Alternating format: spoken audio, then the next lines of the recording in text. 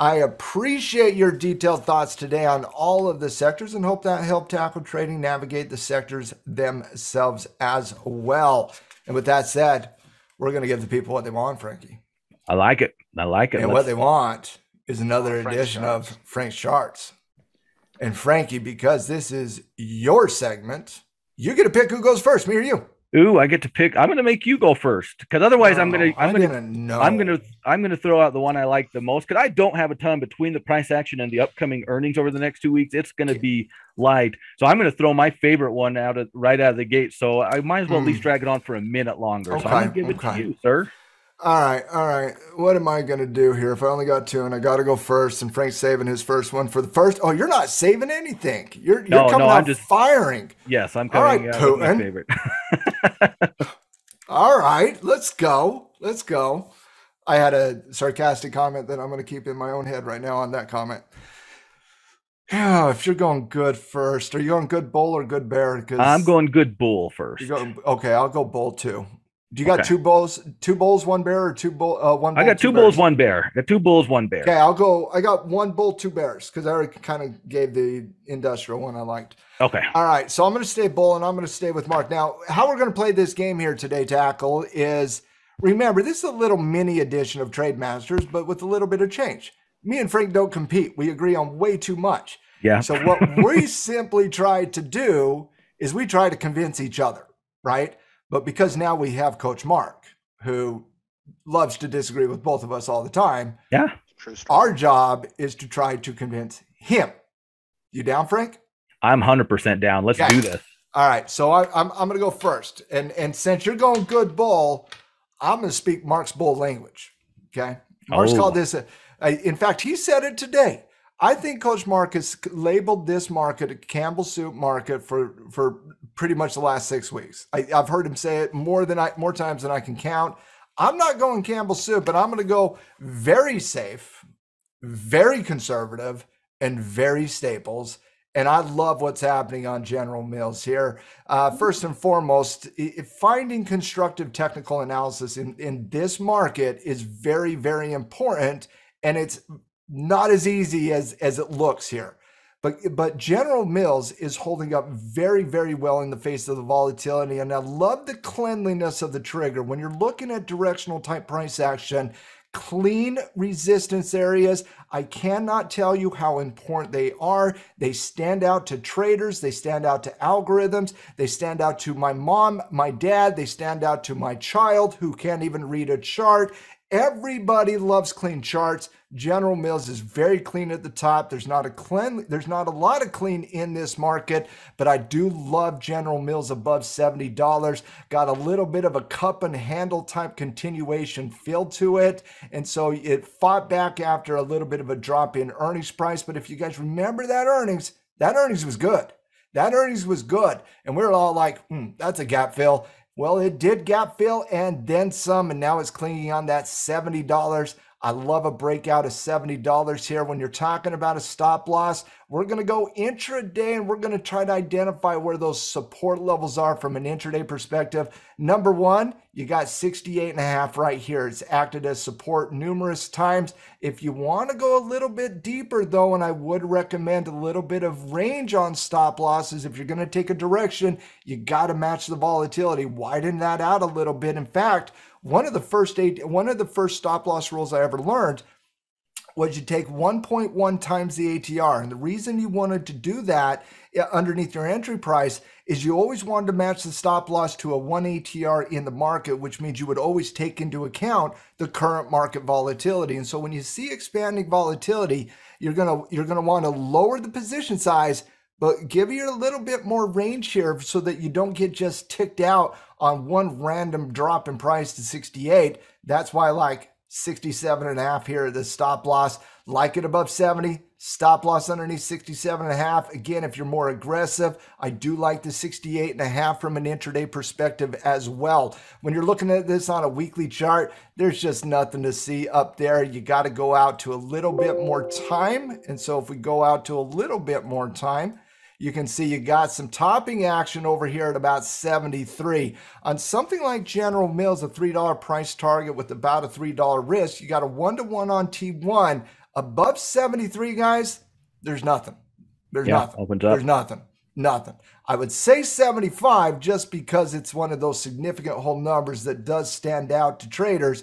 That gives you a 2-to-1 at T2. Again, if you use 68.5 on a stop loss, you got a great reward to risk ratio. Even using 67.5, you got a decent one at 2-to-1 on T2. I like General Mills here. Mark, did I get you?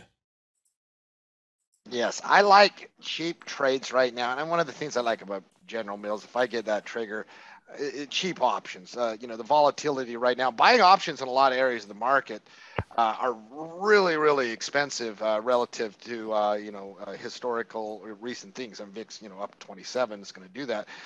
Volatility on staples companies are really, really, really low. So, General Mills currently has a 21% implied volatility, which is literally it's nothing. And so Nothing. I mean that 1-2 punch of preferred area of the market. If I get a trigger, I can take some cheap risk here. Yeah, you got me on board on that. All right, Frankie, I'm 1 for 1, brother. My goal is 3 for 3. I know that's your goal as well. It is my goal, and if it makes you feel any better, you got me. Maybe too. I'm in a favorable mood, and I feel like the queen right now. I feel like now you get to now we got to knock him down. I can't handle this level of power. This is too much power for Mark. It is true. This is the power. only time we're going to give Mark this power, but we're committed now. We're committed now. You give Mark just an inch of power. Look what happens to him. Yeah, no, I mean, I'll go all megalomaniac on you. I will. Yeah. I know this about myself. Yeah, he's with no clothes. Let's go. Yeah, he will. And you know what, Maddie, as you were going through General Mills, which I really do like, it got me to make an audible within the same space. Yeah, so I'm gonna keep my other one. I can't get rid of him, but I want to take a look at Procter and Gamble. I thought PG, bro. I thought PG. So let me give you my pitch here on Procter and Gamble, Mark. Number one, we just came through earnings, so earnings are behind us. Don't have to good earnings too. And a good solid earnings report, right? The good solid earnings report. So good guidance. Number one, was good too. That's behind me. I don't have to worry about that for another couple of months, right? Which is always a plus.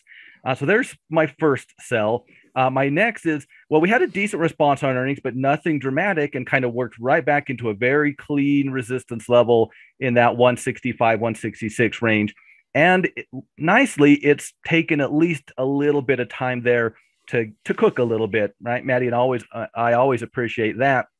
So pretty clean entry, not overextended going into the breakout, but still, I think, a very clean, identifiable breakout. Now, as many people around tactical trading know, I've been kind of, harping on this one since that cup and handle breakout, and everything that's happened in Procter and Gamble has led me to maintain the cup portion of my breakout. It made the handle pretty easily, which is my target one, and it's more of a position trade for the or target for the second target, which would be 180, which is the old cup itself as the target. Yeah, I see nothing in this chart to make me believe that it's not going to continue. This just looks like a continuation pattern. Yeah, it got choppy with the market around earnings, but that's fine. Not a big deal. Got a clean entry with a 180 target. Should be able to get at least a 2-to-1 risk to reward ratio. If not a little bit better, depending on your stop loss methodology. Yeah, and Frankie, breakouts on Procter in this trend have worked out. Like they just have. The last breakout, when you're looking at these breakouts from a historical perspective, you got to break out right there. You got to break out right there, right? You got to go to that breakout. So when you look at the last 3 breakouts, all of them pretty good breakouts too. Like I'm talking about the trend and the pattern going into the breakout. So all of them pretty decent breakouts. 2 out of the last 3 played out. I like that. Breakouts look like strong. But again, it's choppy underneath 165, but 165 gets clean. It gets clean. And I do think it gets, and once these things break out, look at the cleanliness of the chart once it breaks out. Once it breaks out, even that, clean, right? Then this is all market volatility. Yep. Earnings comes right back up into the exact same position. And so, it's choppy underneath 165, but there's context for that choppiness. I do think it's clean at 165 and above, though. All right, Mark, did I get you? Yeah, I like. I mean, it's clean. I mean, same general principle. And Procter and Gamble. I mean, it's been. and it has nothing to do with that. We've already commented on staples. Once I start seeing more Proctors and Gambles in different sectors, because right now it's sell everything for like 3 straight days, right? Just but there's a couple things, counter trending, catch your attention. When I start seeing that happen more and more in sectors, and we start to see what we had the first couple weeks of the year, I'm going to start really paying attention to short-term bottom mechanics. We don't have very much right now. It's been like everything, but going to be paying attention to that. All right, Frankie, we're 1 for 1 so far. I am a benevolent king. We both passed. It gets a little bit more difficult though, because I'm going bear. Okay, I'm going bear. All right. And I don't get down with bears very often. I know you don't. I hate bears. I know you don't. I know you hate bears. Beings, which means I'm going to bring you back-to-back bears. Okay, I'm not just going to come with one. Listen, I don't mind the bearish. I'm fired. Trader. Listen, I am Maximus, and I am ready to release the arrows of the bearish trades here. I'm ready. It's onslaught. We'll get into Upstart here in a second, though. All right, so let's go with, but I can't decide, guys. There's so many. I'm going to go with, I'm just going to rapid fire 3 picks, okay? Okay. I'm going to rapid fire 3, and then I'm going to tell you which one my pick is, because we're not going to do all 3, given the fact that they're all in tech, okay? So these are all 3 tech plays, major violations of support that have yet to occur, okay? So we're going to go with ASML. Now, $700 stands out. Let me get rid of my circles there, boys. We're going to go on a weekly chart here. $700 does stand out here. Stands out for a couple reasons. Number one, it stands out as a major area of support. As you can see, is defined by old resistance, is now new support. You also have an M formation on the weekly chart. You have an M formation on the weekly chart. Look at the M here. Look at the lowering of resistance there. So within the pattern, you have a lowering of resistance against the backdrop of a double top. This is the double bottom. If you think this is overextended to the downside, let me show you some tech plays over the last couple months that have done this and then violated. It's just lagging. $700, you break this, there is nothing from a support level until you get to 600. And even at 600, I'm still looking at 500 here. 500 stands out to me on the weekly chart. So ASML, that's number 1. Okay. My second one. Oh, do you want me to judge this one first? No.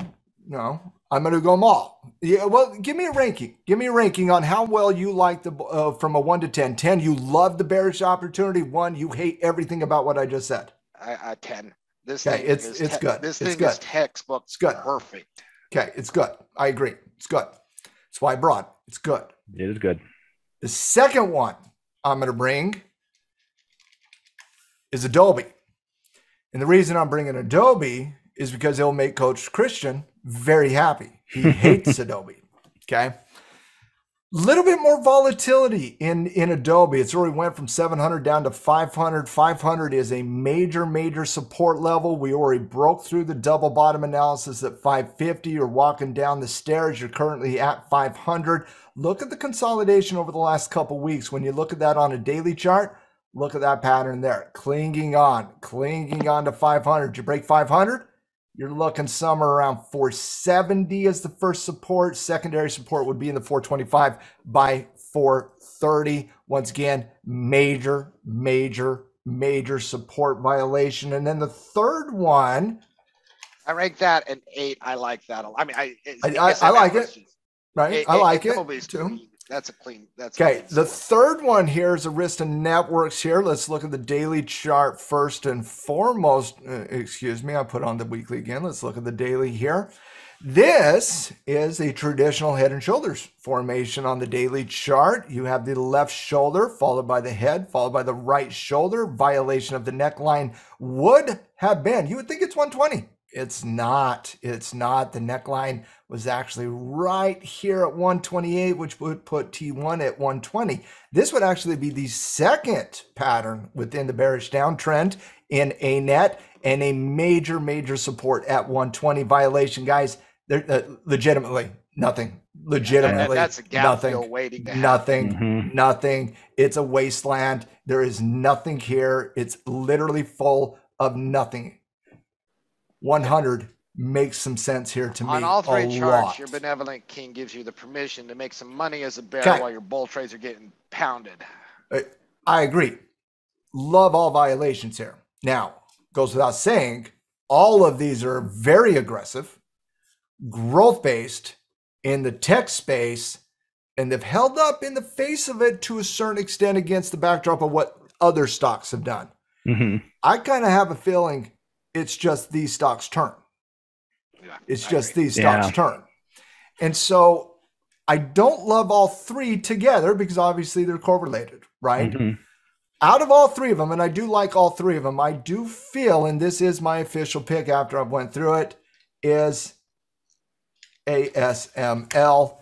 The M formation, the lowering of support, the violation of 700 and literally 600 by 100 on the weekly chart. It might take some time, but I love the violation here. Chucky, I already got you. Once again, what time is it in this market? Like it might These are take some weekly time, like, charts. You know, it takes in fact, time. Like I go to lunch and the thing's triggered, right? You know, in 9 minutes. So yeah, it could trigger today. I think yes, it could trigger today. I think all three. If some, you know, if I had a student and they said, "I'm doing a bearish trade here," I'd be like, "Good pick, good pick, good pick, good pick." Yeah, those are all nasty. You know, but I agree with you, ASML Maddie. the best, but I that's like one the I like the best too. That what was the last one you gave? The ANET. last one was ANET. That just feels like a gap fill waiting to happen. It feels like it's a magnet to 100.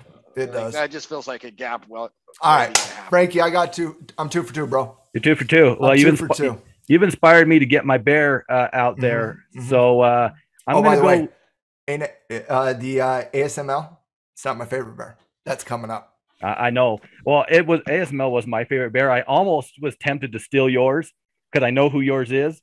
You gave it away when you made your little comment a minute ago. I should have given it away. I'll let you keep that one. Listen, not a lot of people got it, but I know you. I spend way too much time talking about this stuff with you. I hint things all the time. Yeah, I know your tricks. So I'll go with Stone, STNE. Okay, let's look at this. STNE. Oh, low base weekly consolidation. I like it. Yeah, I mean, I don't really have much to add to what you just said. You know, a low base consolidation at that old, you know, after just kind of breaching that low point post IPO, hanging by a thread. Maybe they won't break. Maybe this will be the bottom and they'll break back above the 50. Ironically, I would call this, even though I'd be looking for it as a bearish breakdown trade, I do actually have this in my K trade list, because if we were actually able to break above 20, you're targeting 30. If we're able to break above 20, I would be interested if this floor holds. But since we're on the low end of the floor and the trend itself is to the downside, I think that's where the most likely outcome goes. Nothing below us. So, I mean, you know, we're going to have probably, you know, lots of ways to target and good risk to reward. Nothing crazy here, just a breakdown mark on Stone. Yeah, I mean, there's nothing underneath, right? In a chart like this, like, man, 95 to 14. I wonder how many dips were bought along that way. Not many for very long. You know, whenever you have a multi-week, you know, I mean, when I get in this situation, that K trade aspect starts to develop for me. Like, for sure. I get a short-term bottoming consolidation. Is this the bottom? Blah, blah, blah, right? But you know, in this market, support breaks have been money over the last 3 weeks. Man, it is hard to like go against anything, you know, anything along those lines. You know, if it breaks support, it is hard to argue against a trigger. So, you know, thumbs up on that one as well. All right, we're 4 for 4, Maddie. Can we close it out? Matt stepped away. Oh, he stepped away. All right, all right. Well, if he wants to step away, I will be happy to give us another one. Give us your third pick. All right, I'm going to go with Baker Hughes, BKR. All right, here, I'll share my screen. BKR. We get off monthly charts. Yeah, although you're not going to hate the monthly. I'm not going to. First of all, I don't want to get off monthly chart. You know, you're not going to hate the monthly. Let's see. I'm dealing with a year-long breakout. All right, That's got me here. Let me do your analysis. Okay, let's see what you got for me. I got clear out on the monthly chart. Oh, there's that BKR, Matt.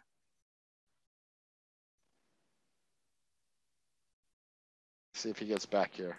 Well, I saw that monthly chart. Dude, chart, I'm back. They can't stop me. What are you talking about? I saw that. Let's go. I saw that.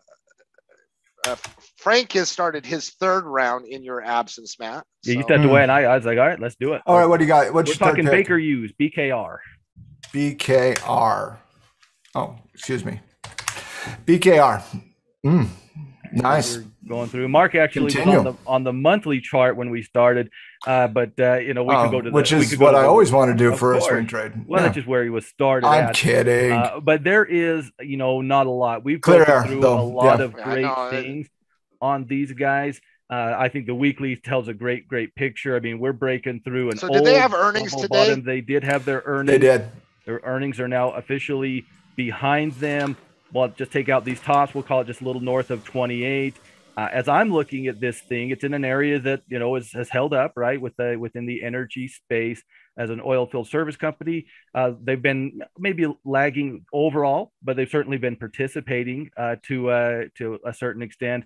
I look at these guys, Maddie, and I know you. Hey, we'll look at 30 for a first target, but we really have a lot of room beyond that. And because earnings are behind us, I tend to be, a slow swing trader. So, I would target him a little bit more aggressively, but I know not everybody, shares that methodology. I personally would target 30 because that's just what I think 30 is the new 20. But also, I mean, once you get above 30 though, like there's really nothing stopping until you start working into 36, 37 here. I like it, Frankie. I like it a lot. I think this has position style written all over it at above 28. Yeah, and that's kind of what my general approach is, a personal approach. I'm kind of somewhere between a swing and position trader. At least that's how I define myself. This was my favorite setup that I found today as I was going through my scans. Love the reversal, love the risk to reward. And while I agree 30 is a good first target, I'm looking going into the 34, 35 range over, more of a position style type of trade. And I certainly can't disagree with that. 36 makes sense on the weekly chart, quite frankly. Chucky, did he get you? Oh, yeah. I mean, I looked at the monthly chart and I was in this terrible, terrible market that you literally started today off with, like Scrooge McDuck, married,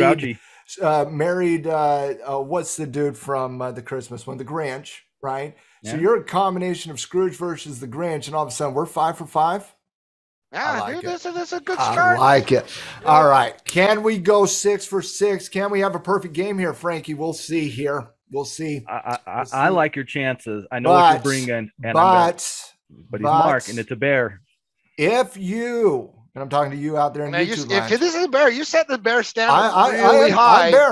I'm bear. Listen, I know what I did. You set the standard really high. I know what I did. I set it at a 10. I'm going for an 11 here, brother. I'm going for an 11 here, and I'm bringing you. An 11 is I actually take the short. I am. You might take that $700 break. I know it. I'm going with Upstart here, and I gotta stop talking because the more I talk, the lower the price is.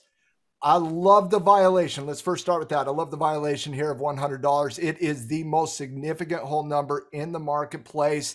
And you know the old joke, 90 goes to 100. Well, it works the opposite side as well. Violations of 100, we like to go down to 90. Let's first start on multiple time frame analysis here. You got a weekly chart that just has not caught a bid in months and months and months and many more months. It has just fallen through. Mark, you talked about how stocks in the pandemic, how they got bid, and they cannot catch a bid. Well, Upstart fits that. And if you think the pain is over, go ask Peloton investors if the pain is over, guys. You think it's a low price? Market has a lower price. Remember what I said earlier today, guys. The low price is book value of 0. Upstart isn't that. we can see this stock easily going lower. 90 makes sense to me, like I talked about, but with the recent technical analysis violation of 100, I actually think you're looking lower than 90. I think you're looking at a first target around 85 with a second target. There's nothing here, guys. I got a target technically. That's all the way down to $50 here. So once again, if you think the pain is over simply because it's went from 400 to 100, wrong. Markets can go down lower, far lower than anyone here can imagine. In fact, Mark, did you know during the subprime market crisis, the IBT top 50 didn't have one stock go up in those years? Not one stock. And the average drop in price was 68%. 5 stocks of the IBD top 50, their biggest and brightest, best stocks, 2008, 5 of those stocks, Chucky, 99% decrease in valuation. 99. You think it's went down too far? It hasn't. I promise you price can't go lower than you assume. That's why I don't fear this at all from 400 to 100. I love the violation here of 100, and I do think 85, 84 makes a lot of sense. Violation against the support level, significant whole number. I like a short on Upstart. God, I liked it this morning a lot better. Yeah, because before I started talking, it was at 98.75, and you know I got chased a little bit now. You know, listen, it's like we all find it when we find it. Nobody was scanning with me at 8 o'clock this morning. And the thing is, I'm going to have to recuse myself because I like Upstart, the company, and it's on my watch list of things to buy. That makes me want to short it more. So I mean, this is on my list of things to buy one day. I like Upstart. Can I ask you a question? Do you like it enough to buy it from me right now?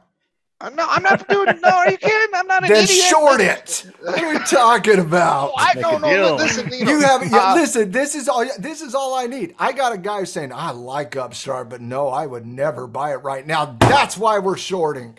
Yeah, that's true. I mean, there is logic there, because buyers out there are buyers, but those buyers are on the sideline where the sellers are selling. Yeah, they're being patient. They're being patient. So you're right. I would never sell a naked put in. I didn't have to learn that. Let me ask you a question. Chucky. Let's find how bullish you really are on this Upstart. I actually looked. Okay. Would you sell a 28-day contract? Oh man, you can collect premium at 75, Chucky. You can get $450. Hold on, $455 against 705 buying power. Oh man, you can make mint. Would you sell a 75 contract, 28 days out, collect 60% premium against margin? No. Then you like the short.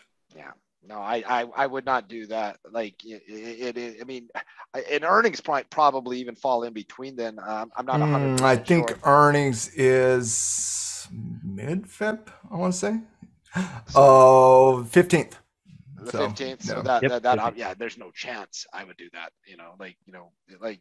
Listen, I'm with you though. I agree with you on stocks Upstart. On my stock, which they will develop patterns. I don't know if they'll develop patterns at 96 or 36. Or 16. You never know, right? But what you do know is they've never developed it at 96. I will. Yeah, no. I mean, right? That's what you do know. I would never take a bullish trade even on a low. Yeah. I wouldn't go get 40-cent credit. Frankie, his waffling. I'm still declaring victory. Of course you are, and you should. You should. Thank you. He put up no resistance. That is 6 out of 6 tackle trading. Nice work, Maddie. Those are some nice charts. 6 out of 6. There's that. Even in the garbage of the market, you can still find great trades. But once again, even great trades and volatility can get blown out of the water. Very important to position size appropriately. And in this market condition, if you're not position sizing according to risk threshold for you personally, you might want to make a little bit of an adjustment there. Cleanliness will come back. Consistency will come back. Let's not fight the volatility. Let's pick and choose our areas of the market. But I liked it, Frankie. I loved all your picks. I liked yours as well. I wanted to still Upstart. I won't lie. Dude, I love that Upstart there. It's got some good momentum building coming into it. For sure. Yeah, and that was fun. That was Mark, way fun. I don't know if we're going to let you back as a judge or not. Matt and I will discuss it privately. I gave you we'll like approval on all of your things. Yeah, we didn't. We wanted more. We wanted more enthusiasm. Yeah, we wanted more cheerleading. We were looking for cheerleading judging is what we were looking for on that one, but we didn't get it.